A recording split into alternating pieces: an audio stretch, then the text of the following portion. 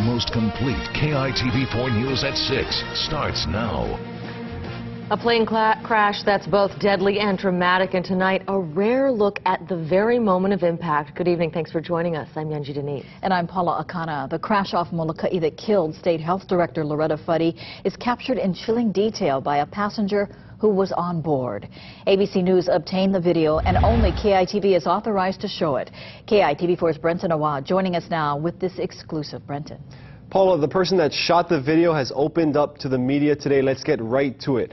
This GoPro video here was shot by passenger Ferdinand Puentes just as the plane hit the water. Look at this again.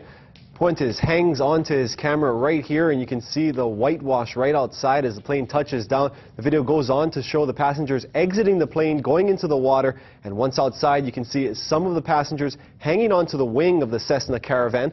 Let's go to some of those photos Puentes took. This is a close-up of him with the Cessna in the background, and here you can see him holding onto a flotation device with another passenger floating a ways behind him. They're roughly a half a mile from the Kalaupapa shoreline.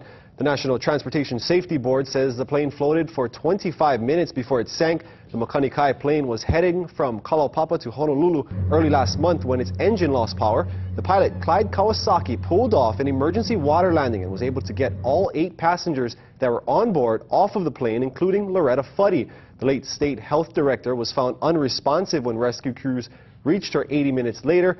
We're still waiting for the medical examiner's report on exactly what killed Director Fuddy.